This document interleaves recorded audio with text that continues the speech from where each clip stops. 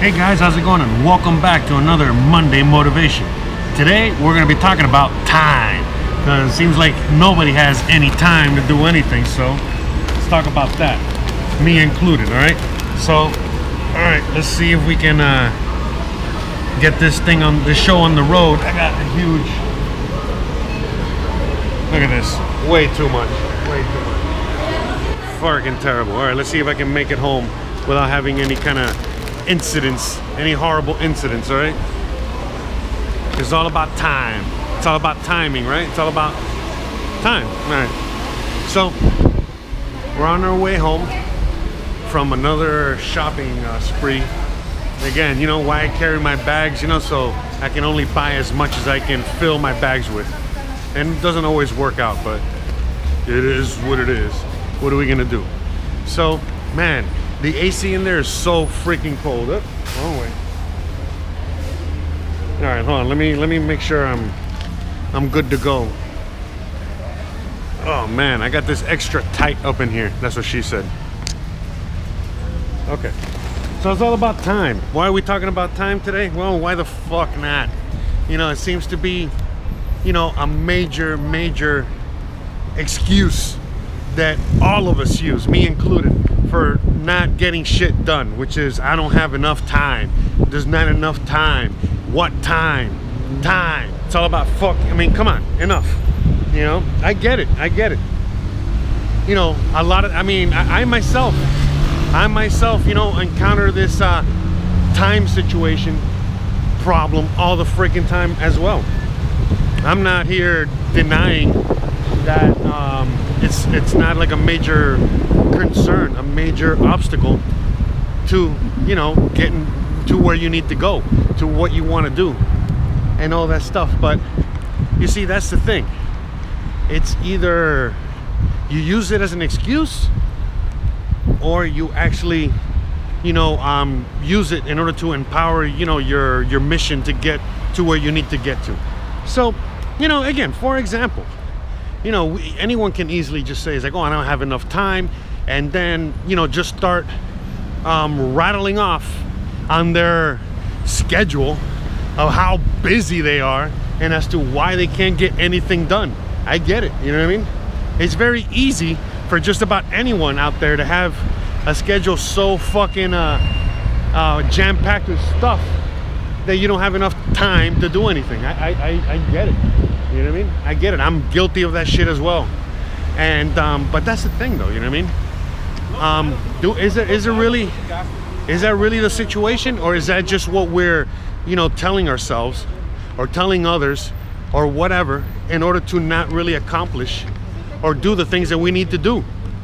Because, you know, the reality is like, you know, all the fucking time you know, if I haven't done something, or if I'm like, look, yesterday was Sunday and I was just hanging out with my girlfriend, you know, watching movies and just hanging out. You know, literally, that's exactly what they were doing. Uh-oh. That alarm was hopefully not for me. No, but anyways, like I was saying, you know, yesterday I was just hanging out with my girlfriend and we were having a lazy Sunday. By the way, it's gonna be a little bit of a difficult trek today because my glasses broke and I had to put my old glasses on, and these glasses are always falling. Plus I'm, you know, back to carrying a bunch of shit on my way home, so you already know. Let's do this. No excuses. So yeah, anyway, so we were just watching a movie, you know, lazily just watching one movie after another, laying in bed, just, you know, enjoying life, living life. And you know, for me personally, it was a little bit of a struggle at first, because I was just trying to get over the fact that I wasn't doing anything and that I could be using that time to be doing other stuff. Man, it's fucking loud out here today. You know, that I could be using that exact time to be, you know, working on the websites, you know, multiple websites, working on my videos, working on my channel, working on a million fucking things, you know, working on my trip because I gotta get out of here so I can renew my visa. You know, there's a million things that I should be doing, that I could be doing. But that's the thing, you know what I mean? Most people, you know, you'll sit back lazily and watch your Netflix, watch your movies, you know, do all that shit. knowing that you have to get a lot of shit done, and you know, just kind of like brush it off in the sense of like, whatever. And then when you don't get shit done, you go and look back at these things and be like, oh, I don't have enough time, I couldn't do XYZ, I couldn't do blah blah blah, you know, all this shit. And then it's just only because one, you know, the individuals out there that do that are literally just don't want to look into themselves, look into what, you know, really caused them to not have any time, and realize that, you know, you actually do have plenty of time to do that or do anything really. It's all really just up to you and how you use your time. So yesterday, the reason I was struggling, you know, relaxing and enjoying my time a little bit, was because I'm fully aware of my time. Whether it's the fact that I do have time to do things, whether it's the fact that I'm wasting time, or, you know, even though it wasn't wasting time, you know, you got to have quality time. You got to be able to enjoy life. It's not all about just work, but just being, you know, 100% fully aware that if X, Y, and Z isn't done Monday, isn't done Tuesday, if I'm behind on you know, the things that I need to do, it's solely because I decided to take a break. I decided to watch a movie with my girl. I decided whatever. If later on in retrospect, all right, hold on a second. If later on in retrospect, I see that that was a problem, then we limit it. But usually what happens is that, at least in my case where it's reversed, you know, by the time I get to that point of realizing, then was it worth it? Was it worth wasting my time? A lot of times in my case, it's like, yes, of course it was, you know? In my mind, being a workaholic, of course, anything that's not work or anything that's not pushing me forward on my immediate agenda is a waste of fucking time. But one of the things of becoming self-aware was, you know, realizing that everything is needed. You know, I can't burn myself out. I can't burn my brain out. I gotta like force myself to take breaks. I gotta make sure that these things that I'm doing are things that I want to do, and so on and so forth. Oh, that was hilarious. That was just a cop. See, again, you know, this is how little power they have here in comparison to the US. You know, there was a guy that just, like, I don't know, broke some sort of traffic law, and, you know, he was just ignoring the cop, and then the cop was just like, you know, screaming at him, you know, from the side, hey, can you please pull over? Hey, sir, excuse me, sir, you know. As opposed to in the US where they just fucking shoot your tires out, shoot you to, you know, whatever, you know, make sure that you're incapacitated, probably dead.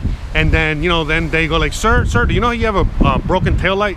All right, whatever. But that's not what we're talking about here, right? Let's keep it on the subject at hand, which is time. So back to the whole time thing. You know, we got plenty of fucking time.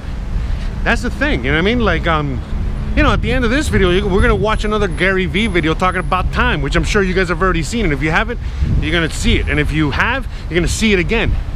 Because, again, you have 18 hours a fucking day, all right?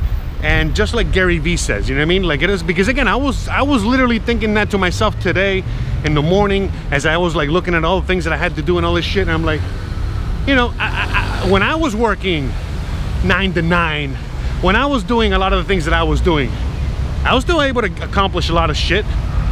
So what the fuck is the excuse for the 9 to 5er out there that has a lot more time than I ever did? And you know what I mean? Again, the excuse is you already know what it is. You know, the fact that most people just don't want to fucking do shit, and you know, finding an excuse, finding a reason not to is a lot easier than actually doing it. You know, that's what a lot of people encounter. But, you know, just the whole Gary V-ism. 18 hours. You have 18 motherfucking hours a day. What the fuck are you doing with them? Because, again, just 24, let's just say you need 6 to sleep. Sure, you can have 8, you can have 9, you can have whatever hours you want. But if you're one of those people out there that wants to get shit done and are always wondering why you can't, we're gonna have to break it down. You know, and remember, one of the things you gotta do is work and sacrifice. So 6 hours of sleep, come on, you're getting plenty of sleep there. All right, you got 18 hours. All right, like he says, let's say you're working 8 hours, 2 hours of commute, 1 hour to get ready. That's 11. You got 5 fucking hours left. What the fuck are you doing with those 5 hours? You feel me? And that goes for every one of us. You know, I got work, I got chores, I got all this shit. So I got a lot of my hours a day already pre-filled. But what do I do? What do you think I shoot a lot of the, you know, a lot of my videos as I'm walking and talking? It's because sometimes this is the only fucking time I have. But what do? Instead of putting my fucking earbuds on and zoning out for a bit, no, I grab the fucking camera and say, we're gonna fucking do an episode today. And not just one, but a lot of times I do 2 per trip. And what do I do with these? You already know what I do. And that's the thing. And so that buys me time, that gives me time, that allows me to accumulate things. So that way, when I do have a little bit more time, I get to stay in studio, all right, put up my tripod, you know, talk a little shit with Lambo, and create a proper episode. But it doesn't really matter, as you know, how I do the episodes. It's like, it's all about doing the episodes. And that's the thing, again, back to time. I have no time, and I got all the time in the world. You know what I mean? Same as you guys. You have all the time in the world, yet you're always saying you don't have time. And why? Because you put other things ahead of the things that you... Okay, so there's things that you want to do. Sorry guys, hold on. So there's things that you want to do, but you put others frivolous shit more, you know, you give more importance to things like video games or Netflix or watching a football game or whatever the fuck than actually the thing that you want to do. And that's the problem, you know what I mean? So it's like, we have plenty of time, but you know, like for example, if I had like a lot of work to do, I would probably have sacrificed my Sunday in order to get that work done. And as much as I wanted to hang out with my girl, it's all about priorities. And you know, it's not like I do it all the time, but I have to, if I gotta do it, I gotta do it. Same thing goes with all that shit. You know, a lot of you guys out there, there's a lot of work that you have to do, but it's like at the end of the week, you're like, oh, I've done so much, I can't do anymore, I need a break, I gotta do whatever the fuck it is, you know, I gotta zone out, I'm gonna go out with the buddies and get a drink, I'm gonna go out and do this. And it's like, by you doing that, you're wasting money, you're wasting resources, you're gonna have a hangover the next day, therefore you're not gonna fucking do anything the next day. And it's just like, it's a vicious cycle of crap that is not serving anyone well, except for the people that you're giving your money to. It's not serving you anything, it's not serving you well. But yet we do that because it's just so much that every single one of us has to do, that we need to have a break, we need to this, and you know what, the thing is that we have it too fucking good. All right, I don't have to have this discussion with a typical Mexican. I don't gotta have this discussion with someone coming from Africa, someone coming from a lot of places that kind of suck. All right, this conversation is only, these Monday motivations are only for people in a first world country. And why is that? Well, it's the point that we are, you know, we get so fucking comfortable. It's a point that we get so comfortable that even the easiest thing becomes a challenge all of a sudden. And that's not how it should be, you know, at all. But that's the reality of it. That really is the reality of it. Whew. So why do I challenge myself, even though I should be challenging myself even more? And a lot of you guys get it. It's all about, you know, we talked about all these subjects, you know, challenging yourself, whatever, all of this shit. Today we're talking about time. But that's the thing, you know what I mean? Even time management is a skill that you must master, that you must, you know, you got to take seriously. You know, again, you know, I am very, very, very thankful that I was a chef a good majority of my life. One of the things I learned about being a chef was discipline, was time management, was juggling 1,000 things at one time, and so on and so forth. So, you know, for me, when I'm doing all the things that I'm doing, as difficult as it might seem to the average Joe, you know, anyone that's lived my life or lives my life right now as a chef or as a whatever, you know, like, he ain't doing shit, he's living the dream. And that's why I'm always telling you guys, because I am living the dream. Because even though I'm fucking, you know, working extremely hard, it's nothing in comparison to what I used to do for nothing, you know, in comparison. Because I used to work like 12 hours a day for just a measly paycheck, you know, pretty much what I'm making now. For what? You know, and then when I would make more, it's like I had to work even more and have even less of a life. And it was just, you know, the vicious cycle that we're all always encountering. And it's like it's never enough, you know, because as you climb that ladder, you know, you want to get more stuff, you want to buy more stuff, you want to experience more things, you want to, and it's just, it keeps you running on that hamster wheel forever. And you know, the way society is kind of built today, what it really does is that it kills the ability for even, you know, for anyone out there to even have any time to do the things that they love, to do the things that they want to do, to get outside of that, you know, whatever. But the thing is like this: we all have the time. We got plenty of fucking time. That's not the question. The question isn't like, do I have enough time? The question is, do you want it bad enough? And that's the thing. If you want it bad enough, you'll go get it. Anthony Bourdain. Let's go to Anthony Bourdain just for a quick second. Anthony Bourdain, when he was older than I am right now, like in his 40s, he was already pretty much done with the restaurant business. It was just hard, you know what I mean? It literally takes it, you know, takes everything out of you. And so he already knew that's not what he wanted to do for the rest of his life. He was trying everything humanly possible to not be in that life anymore.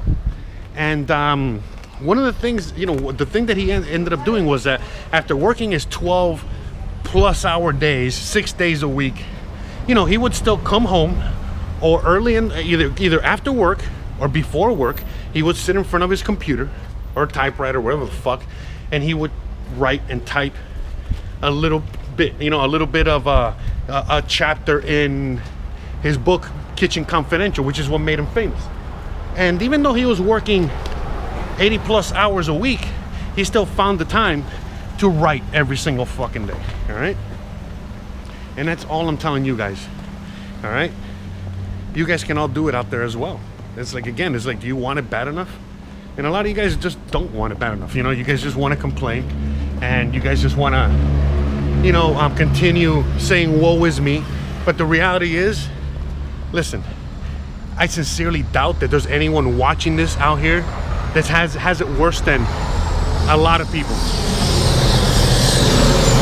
Than a lot of people that have, you know, a lot of people that have already made it. And that's the thing. That's really it. You know, the blueprint already exists.